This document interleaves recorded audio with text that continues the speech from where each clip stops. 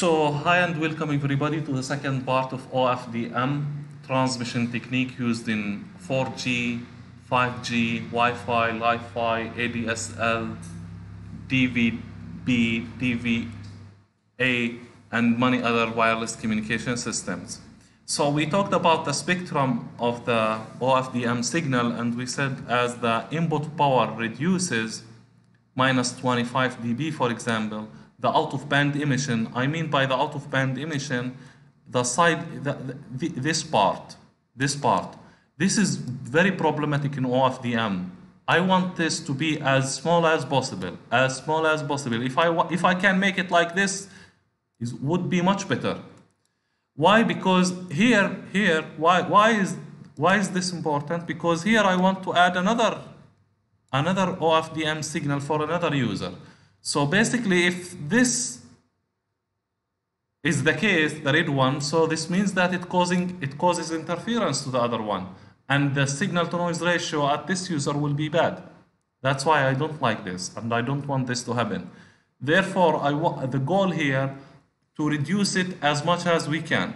How to do that? How to reduce this? Either you reduce the input power, but in this case you cannot amplify your signal too much, or use windowing. What's windowing? Basically, here you have your OFDM symbol, and you have this part. Yes? Do you see with me this part? This, the curved one.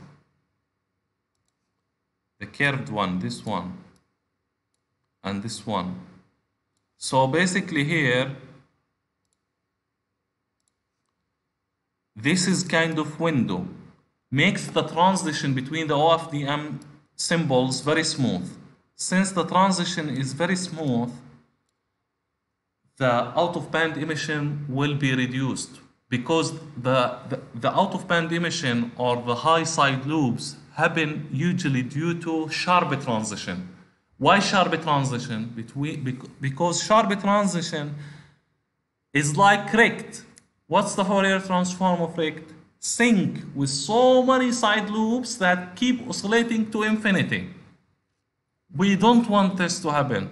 If you can make it a little bit smoother in time domain, you will make it more confined in the frequency. So basically, this is what we do in order to solve this problem. And you want your spectrum to be below the mask. We call it power spectral density below certain mask. This is your spectrum in MATLAB, and this is the spectrum that you can see in MATLAB or in a hardware device from a signal you captured from the air. This is in the frequency domain, one OFDM symbol in the frequency domain, and this is in time domain. Take the Fourier transform of this, you get this. And this is the mask defined by the standard. You have to, after you simulate your OFDM symbol, you have to be under this mask. If you are above this mask, your design cannot be accepted by the standard. It's not good. So basically, this is defined by the standard. We call it the mask. And we want to make sure that the power spectral density is below these borders. How do you do that? With windowing, as I just show you, you add another smooth function at the end of the symbol and at the beginning. And without windowing, you get this blue curve. With windowing, you get this red one. See how much you reduce the side loops? From minus 50 dB to minus 80, which is really, really very significant and very useful. What else we have as problems for OFDM? The phase noise. When you have an ideal local oscillator and you multiply it with the subcarriers, you get ideal subcarriers response where there is no interference between them. At the peak of the first subcarrier, you get 0 from the other subcarriers, and the same for the other subcarriers. But when you have local oscillator, yes, that's practical, what do you get? You get some spreading here. So at the peak of this subcarrier, do you have zero contributions from the other subcarriers? Do you have zero, for example, at the peak here? Yes? Here the peak. Do I have zero here from all the other subcarriers? No, no, this is not zero. This is not zero. This causes interference. This case, yes, it was zero. At this, zero. At the peak here, the value of the other function zero. But here at the peak here, the value of the other functions are not zero. Yes, it's not zero at all.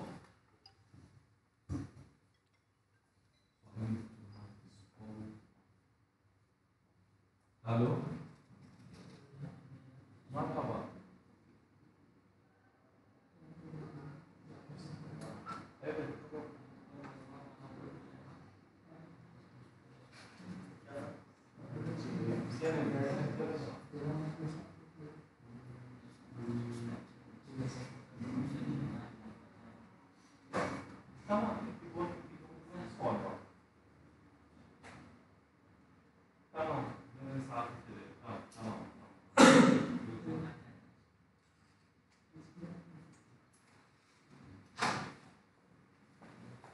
So basically, what we do here when you have ICI, you need to get rid of that. You need to remove the effect of this because this is bad. This kills the orthogonality of your system. And if the orthogonality of your system is destroyed, your communication is fully destroyed. So it's really bad, not good at all. What do? So basically, we want to remove this phase noise as much as we can. So basically what we do is the following. We try to estimate this phase noise, the value of it, and after that compensate it. Just like estimating the channel and compensating its effect by equalization. So you estimate how much this value is and you try to subtract it or remove its effect.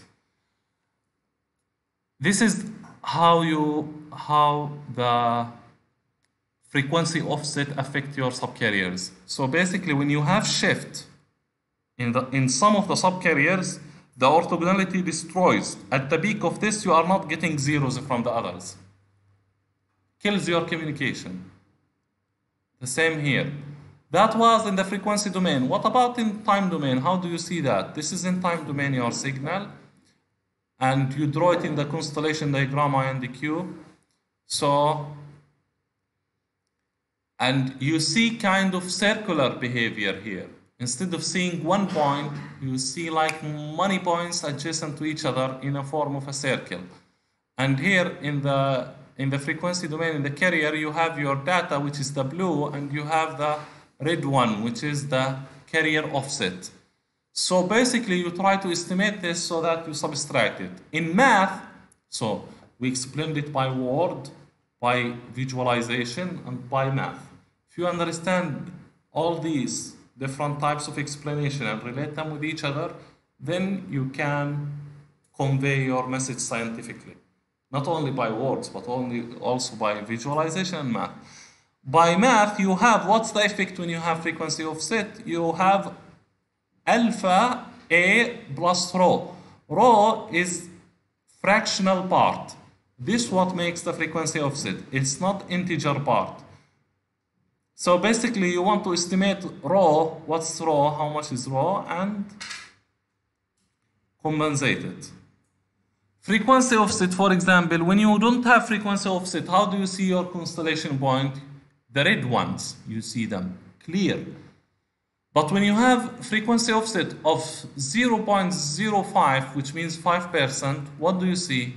You see the cloudy ones, these blue ones. Can you figure out your symbol when you have a cloudy constellation points? It becomes harder and more difficult to detect your symbol. So this figure shows you the constellation diagram of the modulated symbol in the IQ when ICI is equal 0, here when ICI is increased a little bit, and here when it is 70%, and here when it is 15%. So you can see, you can improve here, show that as the ICI increases, the distortion increases because your points here in the constellation diagram are no longer clear and solid at a fixed position, but rather they are fuzzy and cloudy. So it becomes very difficult to estimate your data correctly. And this is in the frequency domain. When the carrier offset increases, your ICI power increases. ICI power increases, more effect on your data symbols. ICI because inter-carrier interference, it's interference, bad to your communication. Timing mismatch, another problem that OFDM suffers from. Timing offset smaller than guard interval results in phase shift. If it is smaller than time interval, if the time offset smaller than the guard interval, this causes phase shift. Causes rotation of symbols, does not affect the orthogonality. Channel estimation can take care of it. While you are estimating the channel and trying to equalize, this will be included. Otherwise, if the offset, the phase shift due to time mismatch is more than the guard interval, then you will have intersymbol interference. Best solution is to choose sufficient guard interval to provide some robustness against timing mismatch. So the guard interval also is useful for timing mismatch. Yes, not only to prevent multipath fading effect and to provide circularity, but also for timing mismatch. So the most simplified OFDM system view can be shown here, where you have your data in, which are complex numbers in the frequency domain. You take IFFT and then you pass it, you go to the time domain, you pass it through the channel, and then you take FFT and you go to the output. And here the blue one shows the data part of your signal, and the green one here the cyclic prefix, and here the cyclic prefix. As you can see, the end part of the signal and the beginning part, they are exactly the same. Why? Because here basically is the CP. You take the last part and you add it to the beginning, so it's copy-paste. And this is when you have timing offset, you get this constellation shape. Instead of getting grid points, you get the blue ones. So they are with timing error. And as you increase the timing error, if you have timing offset within CB, you get this shape. So in the exam, if I bring you this shape and tells you, does this show timing offset? Is this timing offset within the CB or more than the CB? Is this with timing offset or without timing offset? This without timing offset. Perfect. Perfect constellation points. This with timing offset, but the timing offset falls within the CB duration. This D curve is timing offset beyond the CB duration. With timing offset outside CB. Means it causes not only offset but intersymbol interference, because the guard band, it exceeded the guard band. The guard band is short, not that long enough to prevent it. So now look at this channel frequency response. Yes? You have subcarrier with large channel gain, subcarrier with low channel gain, and subcarrier with medium. For this point 1, what's the constellation diagram? Is this somehow clear? If I tell you detect the symbols here, what do? You draw boundaries and you say anything here belongs to this quadrant, anything here belongs to quadrant 2, anything here belongs to quadrant 3, anything here belongs to quadrant 4. But if you go to position 2, if you receive your signal over the channel, at position number 2, where the channel gain is not as big as, is not as high as 1, What do you get? You put boundary, you try to put boundary. As you can see, the points here are crossing to the other boundaries. Means you decide on them wrongly. The points here are crossing here. The points here are so you don't know. Your bit error rate is bad. You cannot detect all the bits correctly. You go to point number 3 here where you get low, extremely low channel gain. And you try to draw the boundary here. Can you determine where is your symbol, in which quadrant? Your bit error rate is so bad here. So this is point 3. This is where your bit error rate is almost 0.5. Half of your bits are in error. But point 2 is better, 10 to minus 2, and point 1 is 10 to minus 4. This is the bit error rate drawing for different locations based on the channel. With additive white Gaussian noise without the channel, you get this green one, 10 to minus 2 always. What does this mean?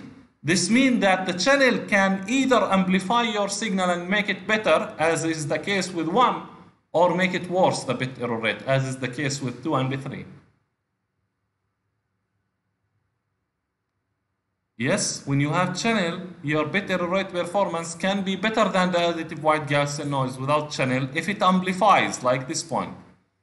But if it is in this point, it becomes worse, very worse. Very critical this, to be understood and relate them with each other, as it's really very important. Coded OFDM. We also use coded OFDM. Coded OFDM to protect against the noise. We use error correction in OFDM. Example in error correction, forward error correction. It basically adds redundant bit to your data stream to protect it against noise. Example on that, convolutional codes, block codes. It basically mitigates the effect of noise and the bad channel. You remember these bad channels here? You saw it's like this, 3. Can you determine where is your symbol is located? You cannot. And the bit error rate is so bad. To solve this problem, you use forward error correction. Forward error correction adds redundant bit to protect you from this case. Reduces overall throughput since you add redundant bit, which are not necessary for transmitting additional bit. But for protection, your throughput reduces, because what's the throughput? The net data bits you transmit within a duration or within the resources you have, duration or frequency. Is it the only way to protect our data? No, we have also automatic repeat request. Automatic repeat request says the following: send my packet to the receiver, let the receiver try to decode it. If the receiver couldn't decode the packet successfully, retransmit the same packet one more time. When I retransmit the packet again, the packet will go over a different channel. Hopefully it's better than the previous one. So the receiver combines the data that he received in the first round with the data he received in the second round softly, in an intelligent way, and tries to get the data back correctly. As error detecting ability, cyclic redundancy checks. It checks whether there is an error due to channel or not. If there is, ask the transmitter, send NAC message. Say, I didn't receive it, please transmit again. The receiver transmits the signal again, you combine it, and you get your data back. It's used in most of the wireless communication system, this mechanism. Typical coded OFDM, you have the data bits you are transmitting, you have parity bits. So basically, let's say you have 100 bits here, yes, 100 bits, and you want to protect your data with coding rate half, you add another 100 bits. These are data, these are protection. So what happens here? You reduce your throughput by half. You reduce your throughput, increase the delay, and uses more power. What are the disadvantages of forward error correction? If I tell you forward error correction, why do we use it? To protect our data. True? If I tell you, why do we use forward error correction? To detect error and recover them. recover the bits and errors. So basically, it enhances your bit error rate. If you want to enhance your bit error rate more, the first method to use is to use forward error correction, channel coding. However, you do it at the expense of what? What are the disadvantages with channel coding? You transmit another 100 bits unnecessarily, just for protection. You are not using them to transmit data. So loss causes loss in the throughput. What else? You transmit to send this, you use power. Loss in the power. What else? To transmit this, you must use more time. Means you increases the delay. Wow, all these disadvantages, and you are still using it in wireless communication systems. Don't we have something better than this? Who will take this as a project? Your project, the title of your project will be like this. Why the hell people are still using forward error correction if it has all these disadvantages? Don't we have another better solution? Write it down, write it down. I want this to work on it with somebody.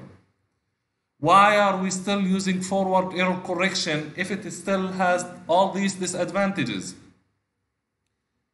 First, what are the disadvantages? You tell me when you come to meet me in the office. The disadvantages of forward error correction. Increases complexity. The circuit that you design to produce channel coding increases the complexity significantly. Increases the delay. Waste power, you lose it, and reduces the throughput. How many disadvantages? 4. Is this suitable for Internet of Things applications? No. No, no. Why do we still use it? Just because it provides better bit error rate? Don't we have another better algorithm or better modulation scheme that can provide better bit error rate without sacrificing these things? This is the question you need to answer. Don't we have a better transmission algorithm that can reduce the disadvantages of these things while we are still having good bit error rate? This is what you wrote now. This is a research problem. This is a well-defined research problem. I told you the first task to do something useful to know your problem, and this problem has to make sense. Yes? Has to make sense. And do you feel that there is a need to solve it?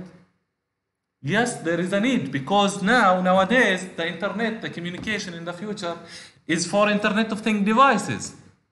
It's not for bulky phones or these phones that are powerful in processing and computational power. Yes, they are not for these phones. We are designing our future networks for the Internet of Things also. What are the features of the Internet of Things? Low complexity, but coding high complexity. We want to save power because this Internet of Things device has limited power, but coding wastes more power. We need to reduce the transmission time because these sensing data are very important, but the coding uses more time. We need better throughput, but coding reduces the throughput.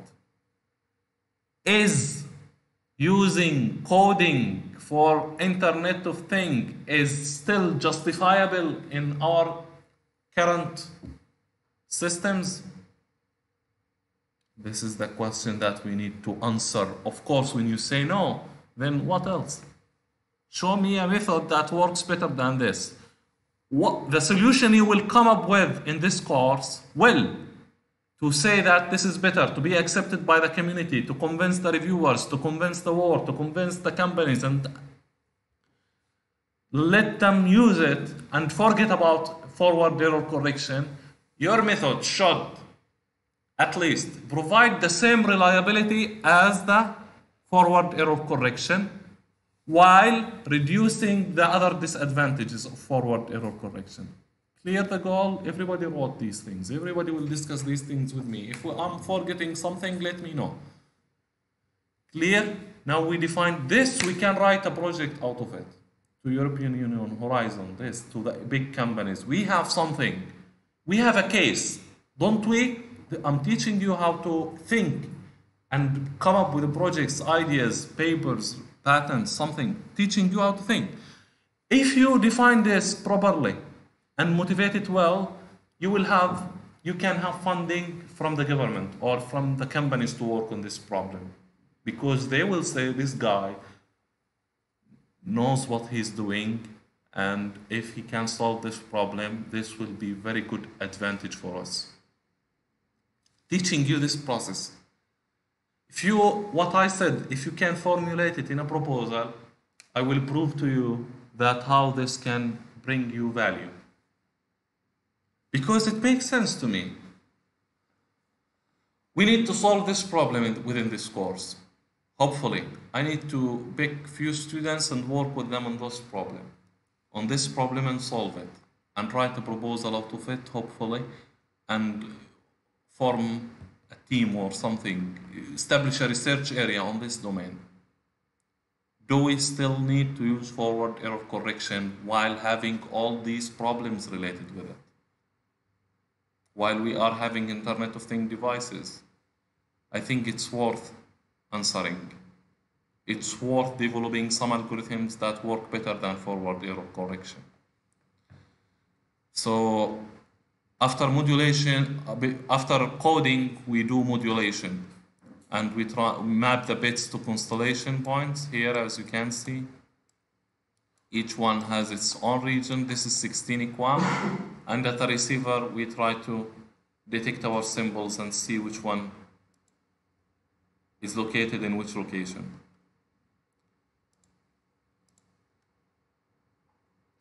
Renumbering of subcarriers between physical and logical map. The subchannels are renumbered or shuffled throughout the symbol when they are being mapped from logical to physical mapping. This mapping and shuffling is actually to avoid burst errors. Burst errors happens, you know burst errors? Everybody knows burst errors? When you have a channel in deep fade like this, remains in deep fade, and goes up. So all the subcarriers that are corresponding to this duration, they will be in error. If you have too many subcarriers adjacent to each other in error, will you get your message correctly? Barely. So if you have an error, for example, if you have the word read, and this word read is carried by 3 subcarriers here, and all of them they experience bad subchannel, then the word will be deleted. But if you shuffle the subcarriers, let only one of the carriers carrying read go through this, and the others go through the good ones. Then what you will receive at the receiver, you will receive like this, re. The D is missing maybe because the channel is bad, I couldn't correct it. But you can guess what's it. Yes? You can guess because only one letter is eliminated. But if you allow burst errors, you have the whole word in error. You don't know even what's the word. You have no chance of guessing. You understood what's the importance of shuffling? Renumbering? I think it's a good idea to avoid these kind of errors. Yes, don't you think so? I think so. This is the channel. They came here. Instead of letting it a frequency, I shuffle it. Part of it I send it here and the other part on the good ones, so that you don't have always consecutive errors. Uplink OFDM symbol. In the case of uplink transmission, you have user 1 that has different channel, user 2 with different channel, and user 3. Only 2 users, you don't have user 3, and you want to transmit your signal to the base station. So the base station say to this user, look, you are bad in the first part. In the first part of the channel, your channel response is really bad. So let me allow this user to transmit. I don't want you to transmit. In the second part, oh, your channel is good now. See, it's up, and this is down. Okay, I am gonna allow you now to transmit. Transmit your data, please. So the base station instruct the users at which time you can transmit or on which frequencies you can transmit based on the channel behavior. By doing so, you ensure that they transmit always when the channel response is good. This means your bit error rate will be always good and your capacity, system capacity, will be much better. Clear? Different user signals go through different frequency selective channel. Channel estimation is more challenging. You do this scheduling for users. I think it's an important concept. What about in uplink when the user, some of them is near the base station, some of the users are near, and some are far. Some of the users are far. So what do you do here? You allow them to transmit anytime they like, anytime they want. What will happen if they transmit anytime they like, anytime they want? They will cause like interference with each other. Because some will arrive now, some will arrive later, some will arrive after a while, and they interfere with each other. We want to avoid this problem. We want to make sure that the base station, when it processes the received data from all the users, it processes at the same time. So the base station talks to the car, tells the car, you are the farthest user from me. Please start your transmission earlier than this guy by T3. So this guy started transmitting first. Then this guy, which is closer a little bit, and then this guy, which is the closest.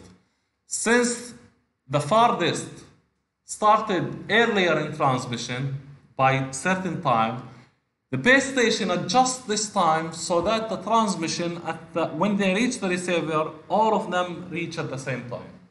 Since they reach at the same time, we call them synchronized. Synchronized.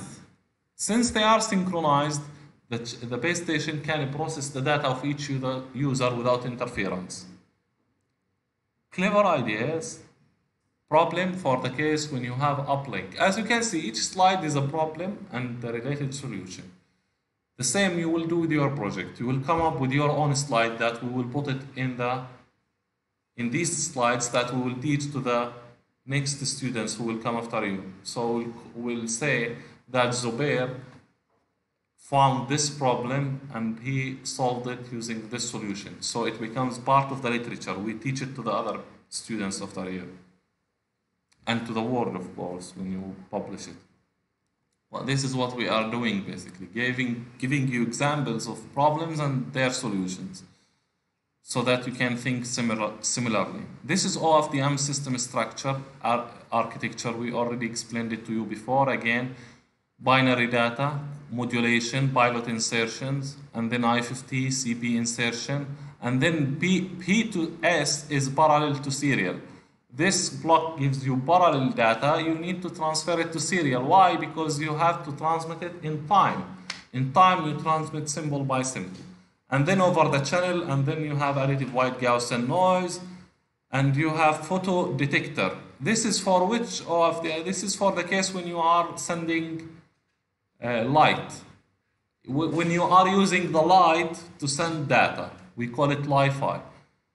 CB removal, FFT, channel estimation, interpolation, then equalization, decoding, and remapping, and you get your data back. So this by block diagram and visualization. What about math? What about math? How do you mathematically model your OFDM signal? Transmitted signal can be obtained using a discrete Fourier transform.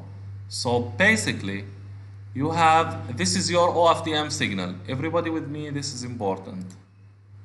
Yes, this notation, this one, is your OFDM signal, X of t. This mathematical notation is equal to the summation of the data, the modulated data points, which are the complex numbers, multiplied by the exponential basis function. So basically these E to J 2 by K delta FT are the columns of the IFFT. From K0 to N minus 1, the dimension of the matrix N by N. So you take all the columns one by one, and the first column in the IFFT matrix, which represents the first exponential function, the first signal, you multiply it by the first data symbol you want to transmit. It can be QAM, it can be BPSK, 16 QAM, whatever. And then plus the second one, second exponential function with the second data symbol, plus third one until you reach the number of exponential basis function you have, which is determined by the IFFT size, the size of the matrix. Let's say n. So you have n number of exponential functions, each multiplied with a data symbol, and then you get your signal, the OFDM signal you transmit over the air and goes through the channel. Now, does this remind you of anything in signal and system? Signal and system course. This equation looks like Fourier transform. Yes. Fourier transform, what do you have? You have here C's, complex coefficients, and you have the exponential function e2 minus j2 by f naught nt. This is similar, exactly similar. And you have here g of t. Yes, the signal. And it was periodic. So the signal here, the OFDM signal, is combined of multiple exponential basis function, each one multiplied by a complex data symbol in the frequency domain. So either I give you this or this, they are the same. Now this is in time continuous. If you want to sample it, what's the sampling? You divide t as the duration of the symbol over the number of points in FTT. So you get, instead of t, you get n small over n ts, and you get this instead of this. Since delta fts is equal 1 when the OFDM system is orthogonal, you get finally this, which is exactly equal to this. The complex data point in frequency domain, if you take their IDFT, you go to the time domain OFDM signal. The IDFT basically performs this operation, this with a summation. By math is important because at the end of the day you need to write your math. First you write it by words, you explain it and you make sense out of it and you discuss it with your teacher, with your friends. And you search on Google that it's not written. And then you explain it by math and then you simulate it. And then you get the results, you are done. Clear? I think this very nice, good example where you learn how to implement an idea and do the necessary stuff. This is for the case where you have ICI. When you have ICI, for all the carriers that are not on the same carrier, you find the contribution of them to the main subcarrier. And this for calculating the frequency offset and the value of it. So basically, we stop here, and next lecture we continue with the OFDM system design. Thank you very much for your attention and for your patience, and meet you next time.